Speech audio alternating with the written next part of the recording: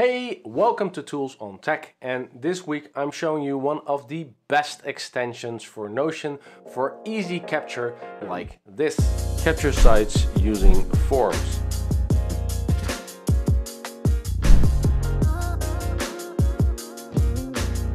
Adding tags straight from the extension. Selecting highlights and adding them to the captured Notion page. And capture ideas straight from your start bar. If you're anything like me, you'll have multiple databases inside Notion where you quickly want to add information to. I'm thinking, for example, the inbox, a to watch or to read list, things like a wish list, or even idea captures where I just want to put things on a list and quickly keep going with whatever I was doing after the idea sprung. To do so, I use an extension called Save to Notion. This extension, under active development by Anis Gad, is a really sweet way of building forms that allow you to quickly add specific types of information to your databases, and I've been using it almost daily since finding out about its existence. Since I love the extension so much, I thought I'd build a video to show you how I use it and how you can use it to improve your workflow capturing things in Notion. To use the extension, we first need to install it. I will put a link in the description and you will need to use Chrome or Edge for this. Once it's installed, you will see a new icon. Let's create a quick inbox example. I'll go to Notion and add a full page table. Name it inbox and modify it so there's a URL field. I'll remove the files as unfortunately this property type isn't supported by the extension yet. Now we need to set up our first form. Click the extension and hit the Create a Form button. We get a lot of options, so let me talk about them quickly. Template allows you to pick a Notion template for this form. Our inbox example doesn't have a template, but you can see this in action during my book example later in this video. Then there's the Save Page Content option. This gives you the option if you want to scrape the website and add all information to Notion, or that the fields provided here are enough. I usually leave it off because I prefer to pick only the highlights that I find interesting, but to show you what happens, I'm going to switch it on in this example. We then get to the actual fields. Save to Notion provides a few sane defaults, getting things like the website icon, the main image on the page, the URL and the page title. There's a lock behind it that allows you to decide if you want to be able to modify this field before adding or not. If there isn't a lock like with images, then changing this field is impossible as you can't type an image, for example. Let's go with the defaults and see what we get. Click Save. Now we pick a website. In this example, I'm going to add the Notion website to Notion for that nice meta feel. Click on the extension and you will notice a few things. Because we have only one form, the extension will pick this form straight away. We can click the back button to get to the list and add another form if we want to. In the form you will see the image, title and URL it's about to save. Because all fields are locked, we don't get an edit window and we can just click Save. Click that and when we open it in Notion we see the end result. A lot of captured data straight into the database. Great, but we would like more control. So let's go to the extension and modify the form a bit. Click on the extension, pick the inbox form and click on the gear on the top right.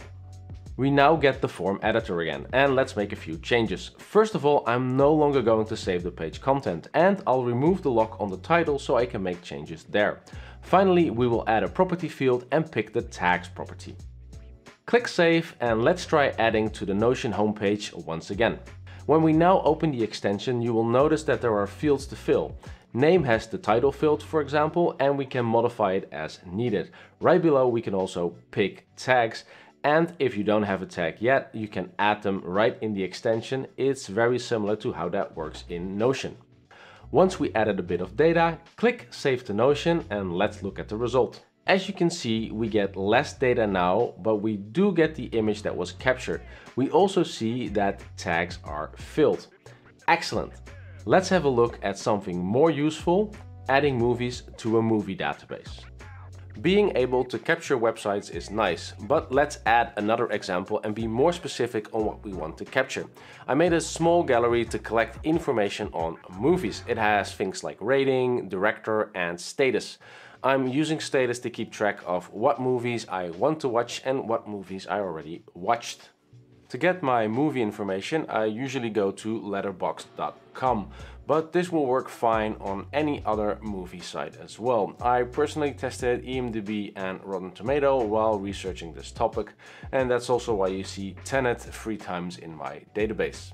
Not only does Save to Notion allow me to fill in most fields, it will also try and capture the main image of the site. In the case of Letterboxd, this will be a movie poster that will get assigned as the cover image, so I get a nice overview in the gallery. It will also capture the site fav icon and place that as the page icon. You can change the behavior of this to suit your needs. For this example, the defaults will do fine. Now I will capture the movie Tenet on Letterboxd so we have an example to work with, and we will not capture the content of the page. I'm going to use a feature called Highlight that allows me to select text and add that to the Notion page I just captured. Right after capturing a page, scroll through it, select the text you find interesting and right-click to select Add Highlight from the menu. You can do this multiple times on the same page, and it is a quick way to build a reference table of the things you want to remember without having to search through information on a later time. We had a quick look at adding to a simple inbox and using highlights when capturing movies. Let's try something more complex with relations between tables. For this, I'm going to use a pre-built template from Roxana, a fellow Notion user. I will link to her template in the description. This is her library template, and it's not only holding books, but also things like authors and categories. I'm starting with duplicating the template to my own workspace, and then I'll remove the books and authors so I can fill it with fresh data. Now let's create a new form to quickly add books to this database. We go to the extension and pick a new form. Then we pick books from our fresh template. The form should be easy enough to follow. We are making a few choices like using the new book template and not cluttering our database with page content. Remember, we can always use the highlight function to quickly add notes. I'm going to unlock the page title so we can clean it up when adding, and add a few detail fields from the template like book format and language, giving them defaults that apply to me, but they might be different for you. Finally, I'm adding author and category, and as you can see, those are entries that are related fields. Click save and the prep work is done. Let's see how it works in practice. I'm going to add books by searching for them on Goodreads, and as an example I'm picking Getting Things Done by David Allen. It's getting a bit outdated, but it was a game changer for me when I read it over a decade ago. The defaults are already set, and I'm going to focus on the author and category set. Now, when clicking category, I can type self to find self-development, so that's easy enough. But David isn't in my list of authors yet. Luckily, I can make this page straight from the extension. Once added, I'll open the page in Notion to see what we have captured. The fields I specified are there, and author is linked to an empty page that I can fill in later. I'm only hitting one small problem, and that is that this template uses a file property for cover. But a quick copy and paste will resolve that for now. I'm sure it's something that will get fixed in a future version. Do keep it in mind when writing personal templates. Big thanks to Roxana for letting me use her template in this quick demo. Sometimes I want to capture ideas when I'm not in a browser. Luckily, the developer added a trick to use the extension as a quick capture form.